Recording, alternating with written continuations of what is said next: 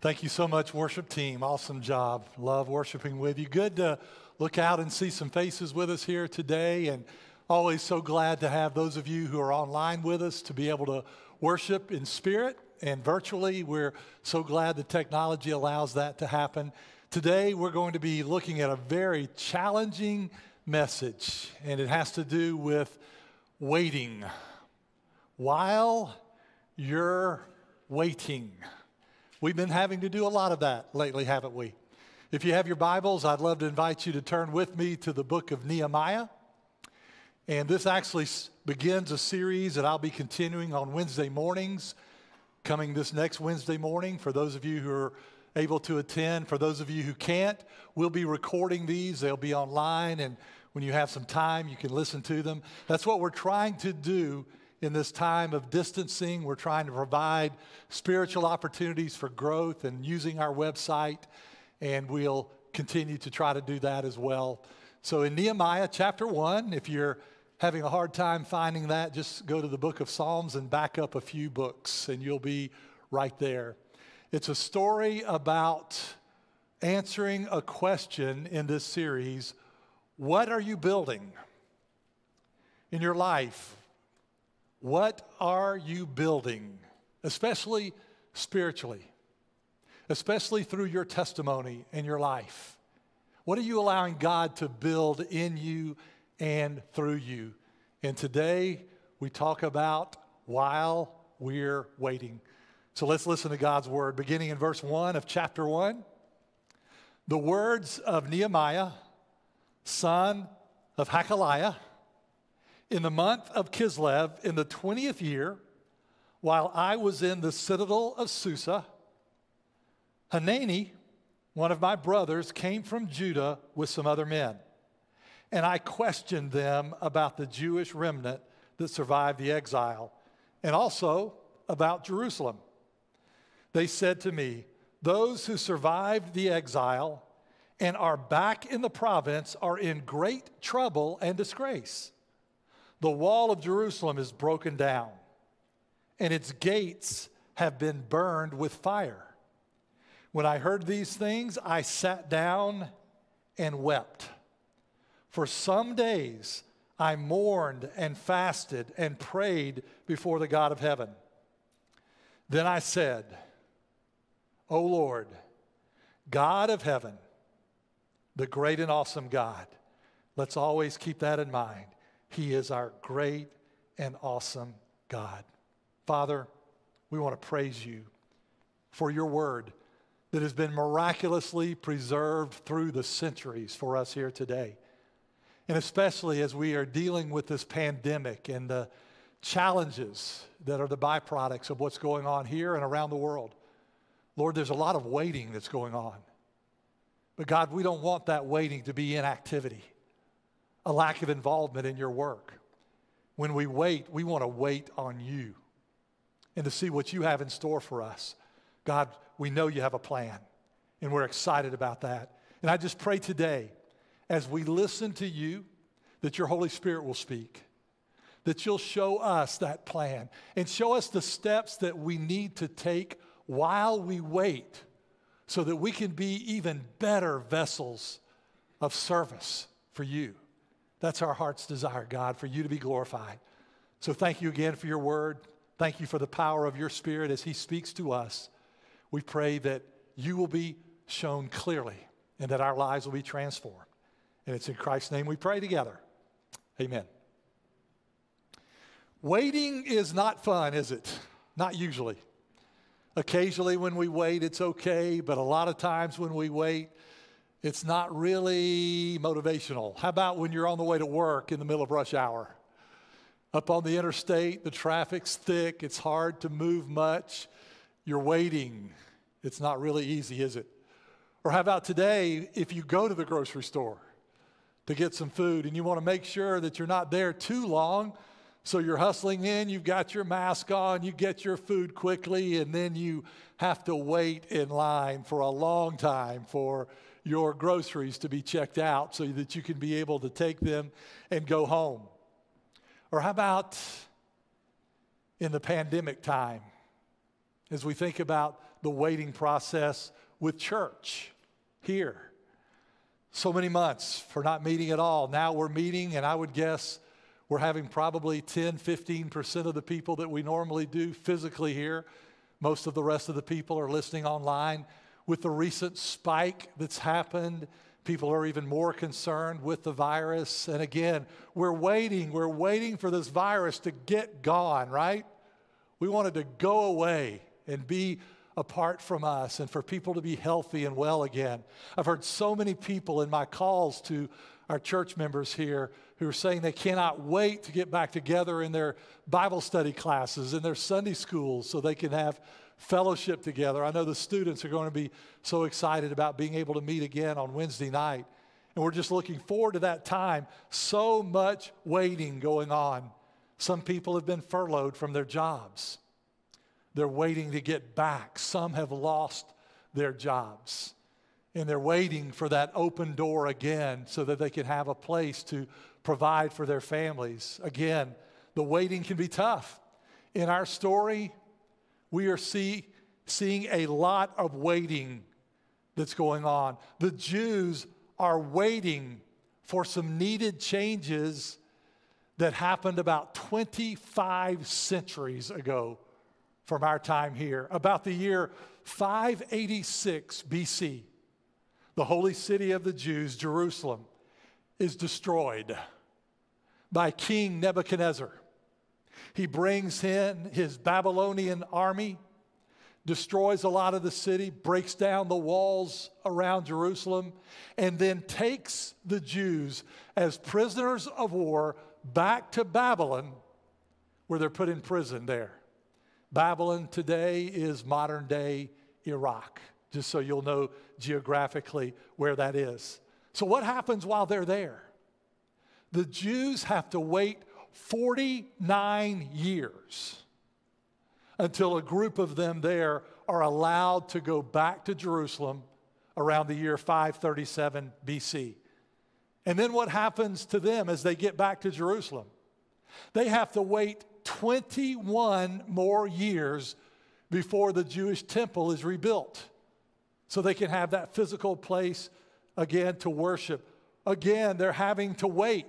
And what happens while they wait? It's not a good spiritual time. The people there just begin to blend into the environment. So you see, that's what I pray does not happen during this pandemic, is that people begin to blend in to the secular system of our world.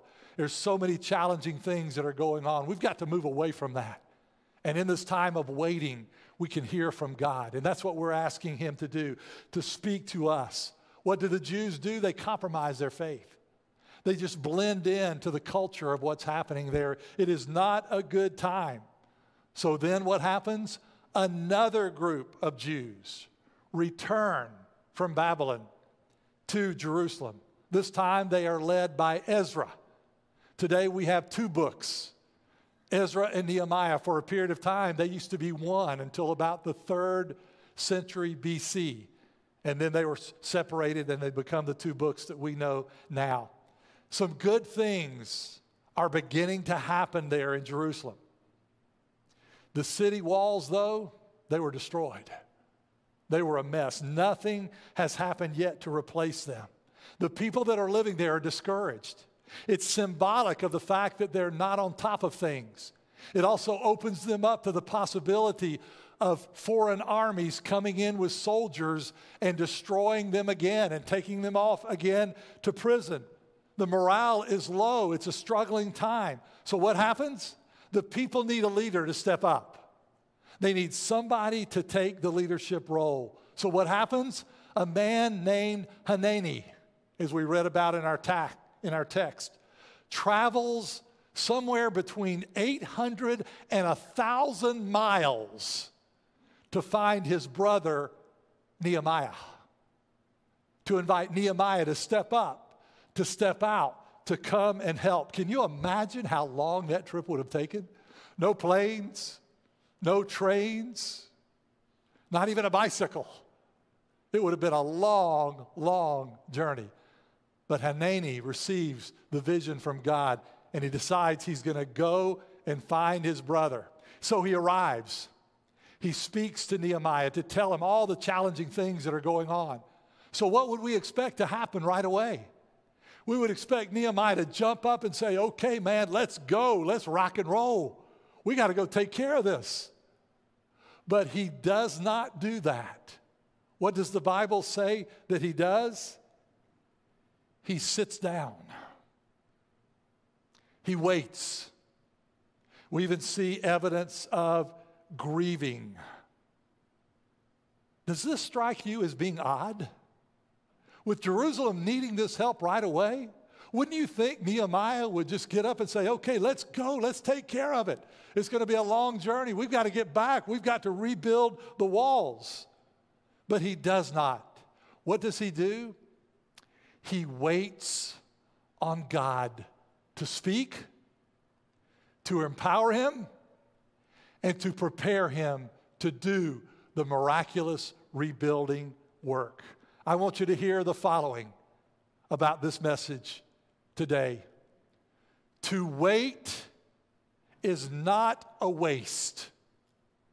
The key is how we wait on the Lord and how we look to him and how we allow him to work in our lives while we wait so that we'll be prepared to do his work. So, what are you waiting for today? Most all of us are waiting for something to happen. Maybe you're waiting for some people to come to meet Christ that are in your lives. Maybe family members. It could be friends or neighbors. It could be people that you've shared the gospel with along the way. It could be person X that you just met this past week, and you're praying for their salvation, and it's not happening yet. Are you waiting for that to occur? How about those of you who are single adults today? Maybe teenagers, you're looking ahead, and you have a godly desire, which is okay, a desire to be married one day. You could perhaps even relate to Adam in the Garden of Eden when he was alone there and he didn't have that soulmate yet. And he was hoping and he was waiting. You may be in that stage right now, but Mr. Right hasn't showed up yet, or Miss Right has not quite showed up yet. You're praying, but it hasn't occurred. Maybe you're married and you're longing for children. You would love to have that. And again, what a wonderful desire. You're ready to love and care for that little one, and it hasn't happened yet. It's something you're desiring. Maybe you're longing for those grandchildren to come along the way. Maybe you're getting ready for your future in terms of a career, and you're wanting that job opportunity to open up. You want to invest yourself into something, but again, it hasn't happened yet. Maybe you've been hit by the virus because of the economic situation. We've been hearing about that some in our faith family here at Salem. We're also hearing about health issues, obviously, going on, challenges for people. You're praying for that healing. You heard Nick share the prayer requests that are going on, some people going through a lot of challenging times. You're walking with God. You know you're close to him. You're praying for that healing. It hasn't happened yet. And you're wondering, what's up with this long wait that I'm going through? Maybe for some of you, there's some relationship challenges that you're facing, and you're praying for that transformation, for the unity to reoccur. And it just doesn't seem to be happening yet. You've done all you can. You've done your best. But those friendships, even family relationships, may not be there yet. And you're waiting for that to occur. Maybe you're going through some financial challenges. Again, perhaps because of what's happening in our economy, the changes that are occurring. And as you go towards the end of the month, you find out you're having more month than you are money. And you're praying for those needs to be met. Or maybe retirement is on the near horizon. You're wondering, is this the right time? Please keep in mind, physical retirement can occur, but spiritual retirement never does.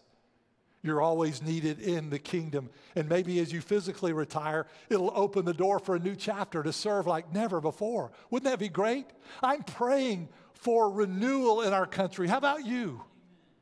I am praying that the end result of this pandemic that we're facing will be that people will seek Christ like never before, and that we will see revival in America and across the world. My dream is for everyone to hear the best news about Jesus Christ. So again, about waiting, what's it a time for? It's not a wasted time. It's a time for us to grow perhaps like never before. It's not a time of inactivity. Like Nehemiah, we may need to sit down for a while, but when we hear from God, it's going to take us into intense spiritual involvement and activity. And that's what I pray will happen for every one of us who is seeking to follow Christ. God is at work. Are we ready to join him? That is our prayer today for you. So we're going to look at two major principles about the waiting time. And within each of those, try to look at some practical steps that we can take while we wait. So first of all, waiting is a time for us to be teachable. It's a time for us to listen to the Lord. In our relationship with him, do we spend more time talking to him or listening to him? I hope we're listening more than we're talking. Because here's what Nehemiah does. When he hears the news from his brother, the first part of verse 4, when I heard these things, I sat down. Nehemiah sees this as a time for spiritual evaluation. He knows there's this great need in Jerusalem. He is moved by that. But the question he's asking now is, God, are you asking me to be involved? Is this my time to stand up and get moving? And we need to ask ourselves that question about our lives as well. I want to encourage you to consider what I would call God's checklist for involvement. As we sit down, as we wait, here's what I want to invite you to do. Pick God's best for you over what is just good for you. Seek his best, not just what's good. Ask that question, God, is this your best for me? Because when we take that step, then the fruit is going to be there, and we're going to find fulfillment and excitement. How will we know?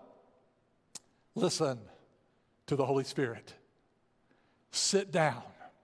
Be quiet. Take some time and pick God's best. Don't settle for mediocrity. Don't settle even for what's just good. Seek his best. And as you do that, I believe that it will pass the test of time. We don't know how long that time will be, but as time goes on, and as God has put something on your heart or in your mind, I believe your passion for that will become stronger. You'll even be more excited about doing that. After the first service, one of our young teenagers came by and said, I'd love to ask you to pray for me because I want to make sure that whatever is on my mind is what God has put on my mind. Is that awesome?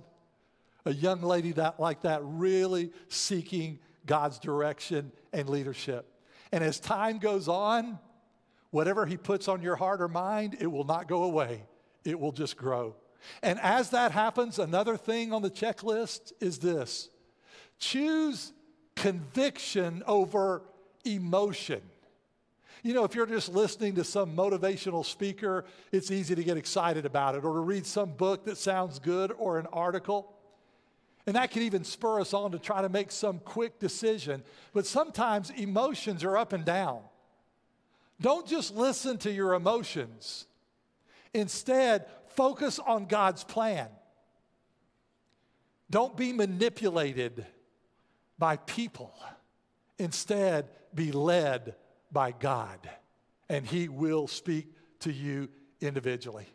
Waiting equals being teachable. And as we become teachable, we are going to grow like never before. So that leads us to the second major point that I want to focus on here today, and that's this. Waiting is a time for spiritual fine-tuning. Another word for growth. It can be a great time to grow. What happens to Nehemiah? When he stops, he sits down, God's passion begins to work in his heart, and what does he do? In verse 4, we see that he wept. He cried. he is really moved. He's starting to change. He's starting to grow. And that's what God wants for each of us as well.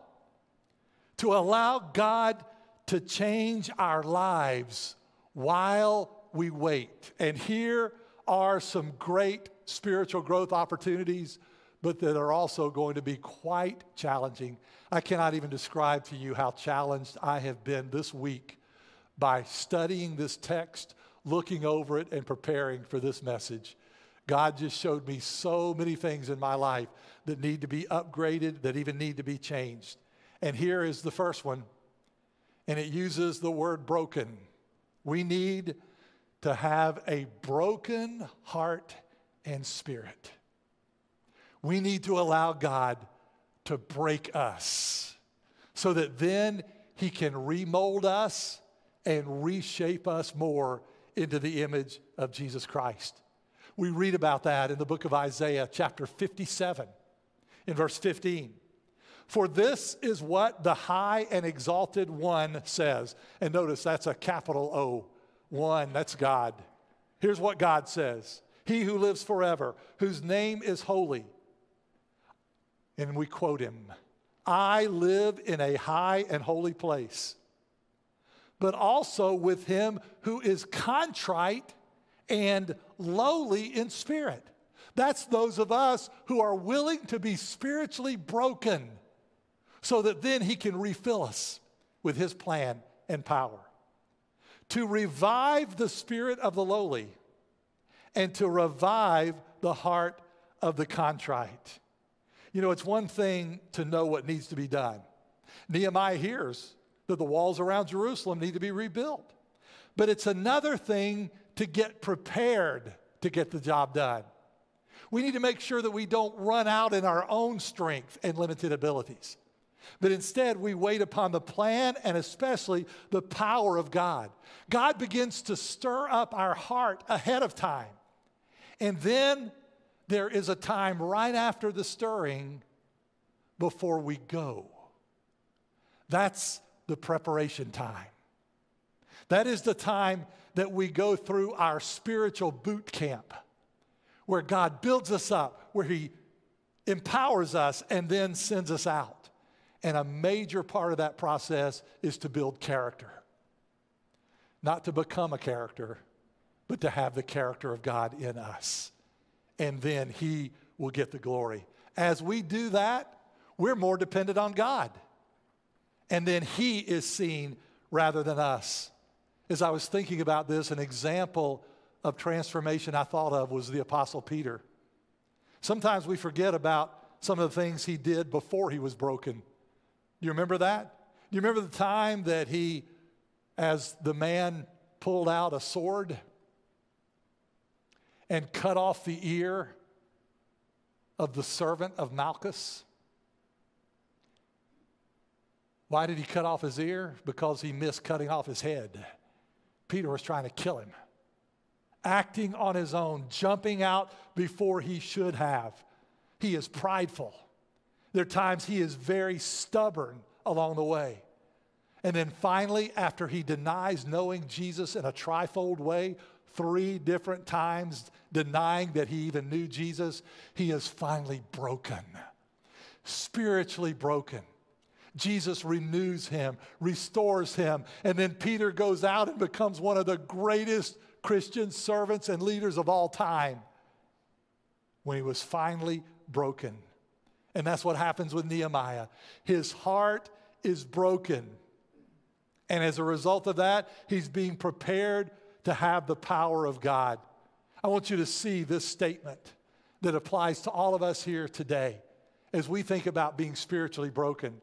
The end result of being spiritually bruised and or crushed or broken is to come to the point where we have a complete sense of dependency on God. We are leaning totally on him and him alone. The question we need to ask ourselves today is this: am I there yet? Have I been broken? Am I allowing God to reshape and remold me? How do we know when we're truly walking with God in the Spirit? You see, many times when we think about brokenness, We think about something that happens when something goes wrong in our lives. And then we're reshaped and remolded. And that's great. But the true spiritual brokenness we need to experience needs to occur when things are good with us. When things that are well with us. But like Nehemiah, our heart breaks for the hurt and pain of other people. Again, are we there? Things are going okay with us. We're fine. But our hearts are broken when we look at others that are not doing well. Because then we are modeling the heart of God for others. If we're doing that, He will use us to be change agents. Nehemiah has it. When he hears about Jerusalem, he sits down and weeps. What's another growth opportunity? Again, this is not a great word to think about, but we're going to have some desert experiences in our lives. I mentioned in the first service, and they got a kick out of this. I wish I could have added in my outline and my message just one S to that word desert and say, would you like dessert? You'll have that after lunch today, so hang in there. You'll have that. But what about deserts? Dry times. Jesus had it. If our Savior went through it, will we be willing to as well? Look at Matthew 4, verse 1. Then Jesus was led by the Spirit into the desert to be tempted by the devil. It's not accidental that we have this part of his life in the scriptures for us, because the desert will come for us as well. And the key is, will we be ready for it? It's a dry time. It can be a lonely time. It can seem so unproductive. We have so many examples through the Bible of people who went through desert experiences. How about Moses? Literally out in the desert. Not just a spiritual desert experience, but he was out there.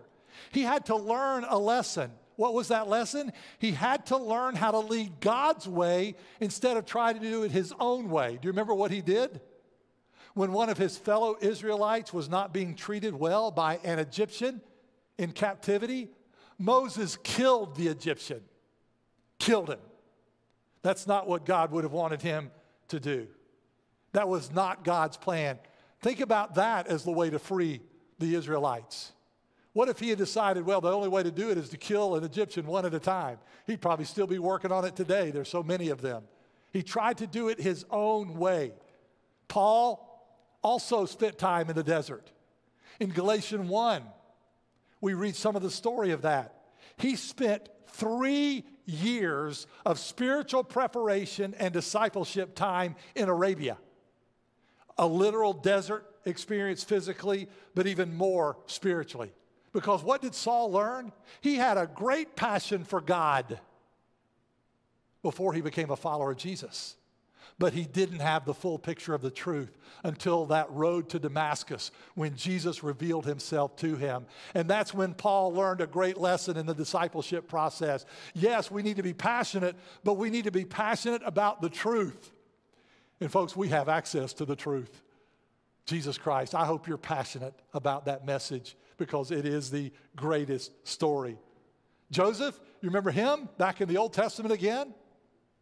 Betrayed by his brothers, sold into slavery. And while he's in prison, can you imagine a question he must have been asking along the way? God, have you forgotten where I am? I'm in this prison. When am I going to get out?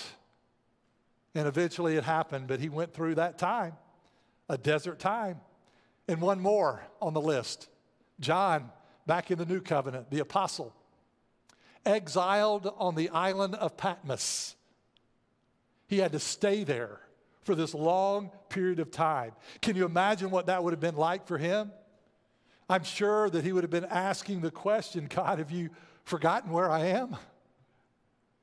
What's going to change? Oh, I'm so thankful God used him in that time, because do you remember what he brought to us? During that time on the island, God gave him a revelation of the New Jerusalem, what heaven would be like. And as a result of that, he was able to give us that picture in the book of Revelation. the revelation about Christ, which includes the revelation of heaven on the way. God used that desert experience to help so many. That may happen for you. We don't know how long that's going to be. You may be going through a desert experience right now. How long? For Nehemiah, he waited 4 months before he ended up going to Jerusalem. How about Moses? Remember how long he was in the desert? 40 years. So we don't know how long it's going to be, but it won't be wasted if you and I will look for redemption from God. There's a purpose in that. He is growing us, strengthening us, preparing us for the future. And here's a third spiritual growth opportunity that's so exciting. In these tough times of waiting, during that time, we can trust that God is in control and He is at work.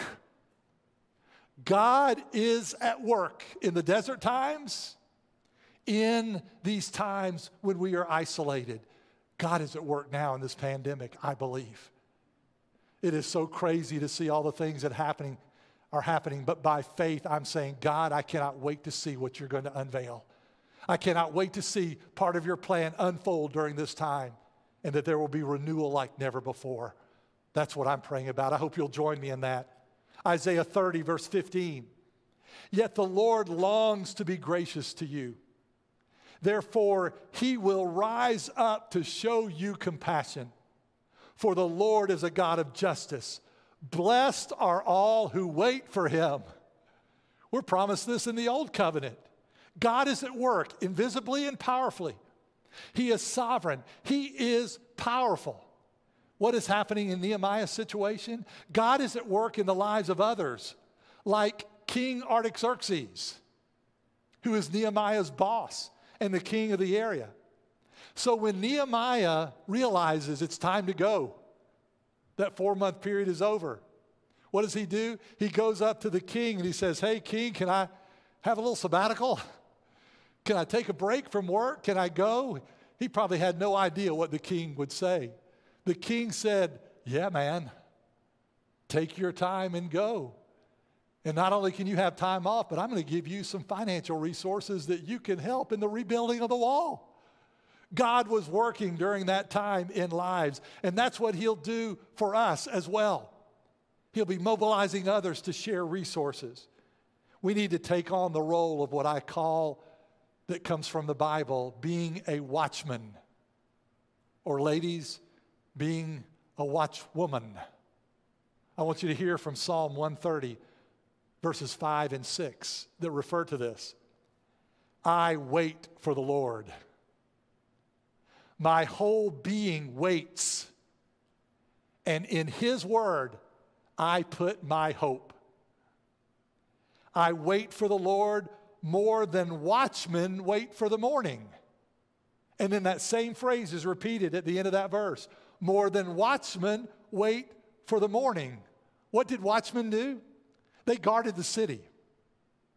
They protected the city against people who are trying to attack people there. And they would have different assignments. Some of them would be there during the daytime, which they liked a lot better than having to be there overnight. Because the watchmen then would be concerned. You know, they didn't have the lights that we have today. Are we going to be attacked at night? We want to be able to see the enemy coming. And I could just hear them saying, Lord, please bring the dawn as quick as possible. But the dawn coming didn't speed up. That was up to God. I was thinking about that this morning because I woke up about 4 in the morning, got up and began looking over my message, praying, preparing for this time a little bit. And it was pitch black. But eventually, at that appropriate time in the 6 o'clock range, the light began to come. You see, God's in control. He is in charge. The watchmen knew they couldn't make the light come. They just had to wait patiently and be prepared for that time. Let's you and I look that way. Let's always be looking for the light of the gospel. Let's trust God in His plan and sovereignty, even when we have to wait. I had read a kind of a funny story about this that I want to share with you about the waiting process. And it didn't really happen. This is a made-up story, okay? but it's based on 2 Peter chapter 3, verse 8, a verse you've probably heard a lot. But do not forget this one thing, dear friends. With the Lord, a day is like a what? 1,000 years. A day is like 1,000 years, and 1,000 years are like a day. So a man was hearing that verse, and he was really interested a lot more in money.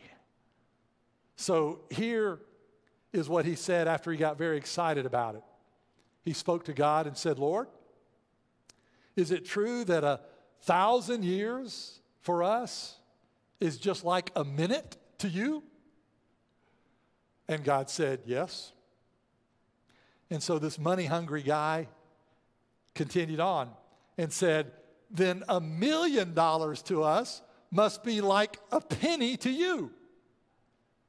And in this story, God said, yes. So the man said, Lord, would you give me one of those pennies? And God said, all right, wait here just a minute. 1,000 years for that to come. Hey, in just a moment, I'm going to share with you one more powerful principle about waiting. But I cannot tell you how excited I am to be able to introduce to you a couple who are here today who have been serving on the mission field for 26 years in an unreached country. And we've had the privilege of being able to host them next door in the mission house. I've had a chance to meet them and their daughter and have some wonderful fellowship time with them.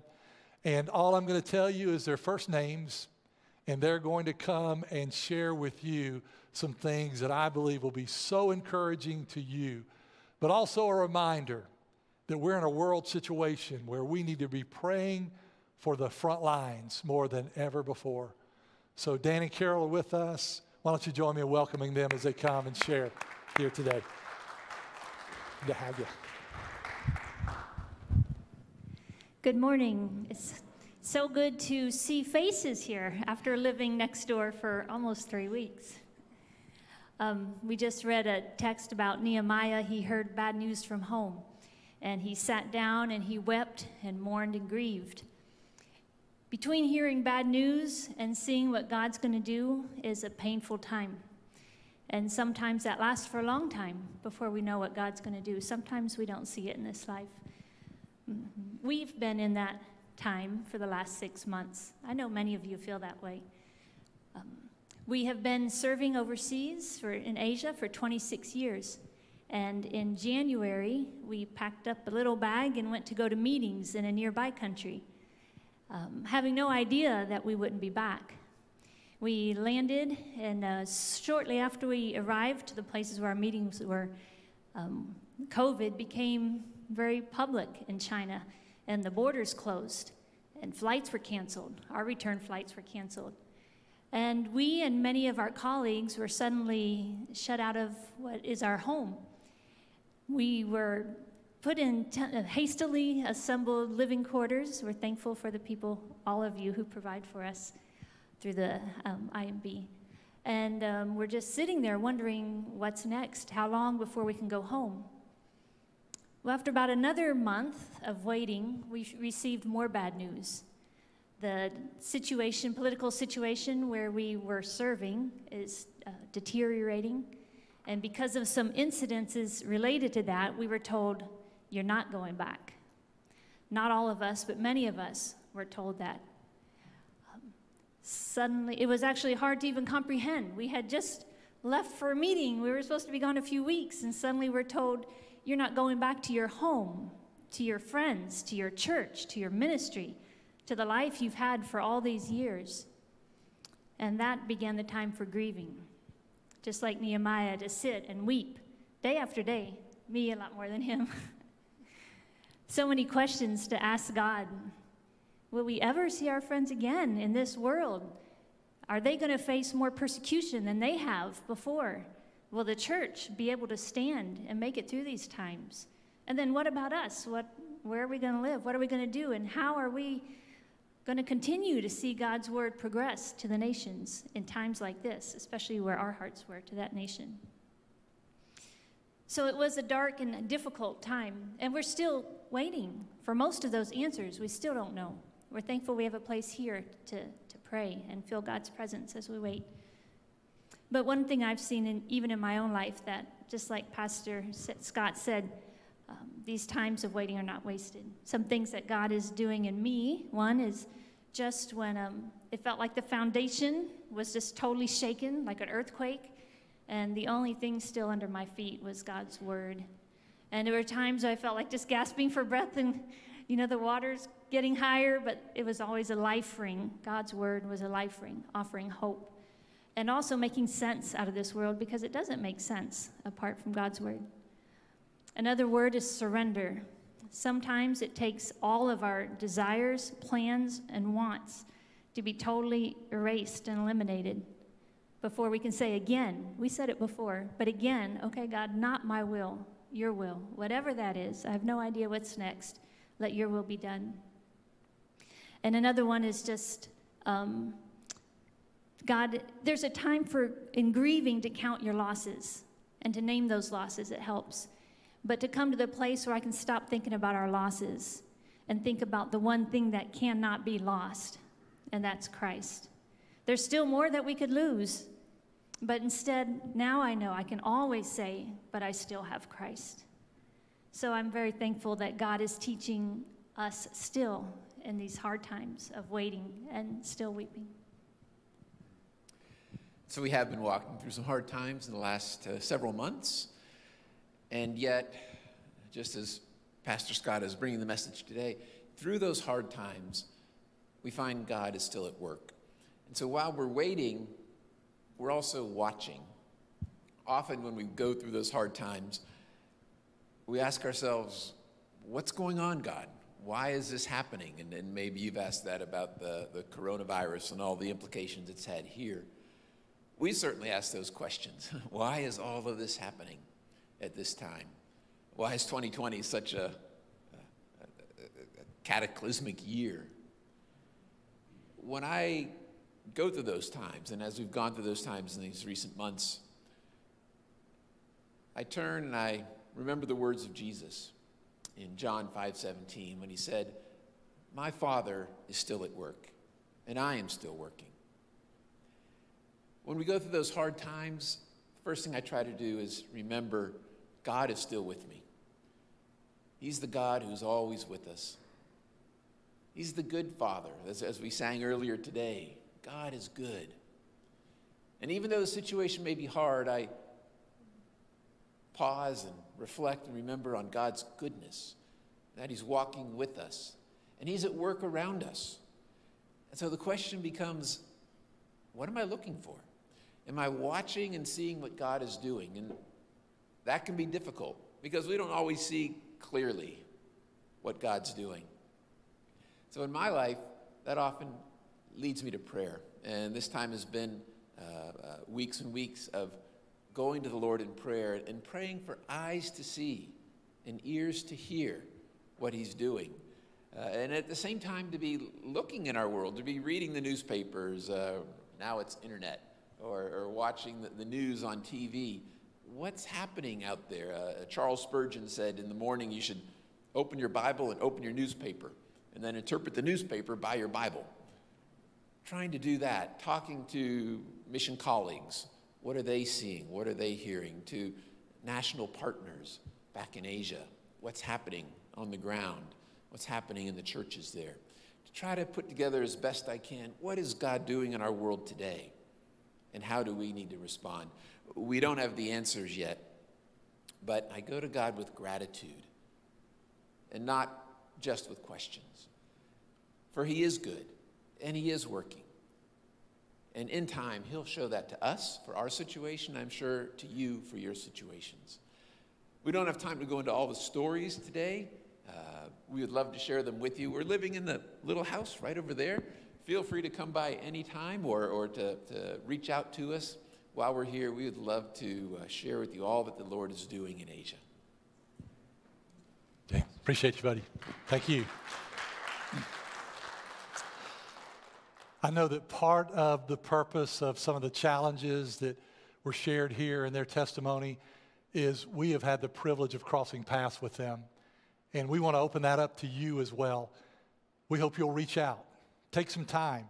Those of you that are involved in Sunday school classes, maybe you could invite Dan and Carol to come and share a message sometime and to hear some of those stories. You will hear about the work of God in an unreached part of the world. And my dream is that all the people there in that country will still get to hear the gospel. God is at work. And pray for them, would you? Pray for the next open door. Whatever God has in store, we know that His will for their lives is going to move forward, and we cannot wait to hear what that's going to be for them also. And I want to encourage you, and this is the last point to share in this message, as you wait on the Lord, what will happen? You will become stronger spiritually. If you're waiting in the right way, again, not being passive spiritually, but waiting to hear from Him, waiting for His will to be unveiled, waiting for Him to show you His plan for the future. What are we promised? We can mount up with wings like eagles. Look at Isaiah 40, verse 31. But those who hope in the Lord will renew their strength. They will soar on wings like eagles. They will run and not grow weary. They will walk and not be faint. You know, birds are everywhere. I know you probably enjoy them. You enjoy seeing them flap their wings and flying. But do you realize how powerful eagles are? It's interesting, this illustration that God has used in His Word. They are able to soar. Their wings are so strong that they can actually connect with warm air currents that are rising up from the planet, going up into the sky. These are thermal winds, powerful winds, and they just go straight up. And once the eagles connect with them, they don't have to flap their wings anymore. They just soar. And some of them have actually been monitored at flying, soaring 80 miles an hour through these winds. That is movement, isn't it? That's the picture we have spiritually of what will happen when we wait on the Lord, when we trust His spiritual thermal power in our lives to help us to take off, to fly, to be faithful to Him without having to flap our own weak wings, right? But instead to trust in Him. And as we wait on Him, He moves us into His plan and to His power. And as we move forward, what are we to do? It's very clear. Make sure He's the one known. Make sure He's the one who gets the recognition and the credit. Don't draw it to self at all. May His name be glorified. And as a result of that, that people will hear about the gospel, that they will become followers of Jesus, that they will become disciples of Christ, and then they will all be sent out to serve and to share. That is God's will and desire. Jesus' name to be known and glorified, people to become part of His family, and then to grow spiritually stronger, and then to be sent out to serve and to share. So what has God said to you today about the waiting process? Easy? No. Fun? Not at all. Life-changing? Absolutely. When we're waiting with the Lord and on the Lord, with the goal for His name to be known and for lives to be eternally changed.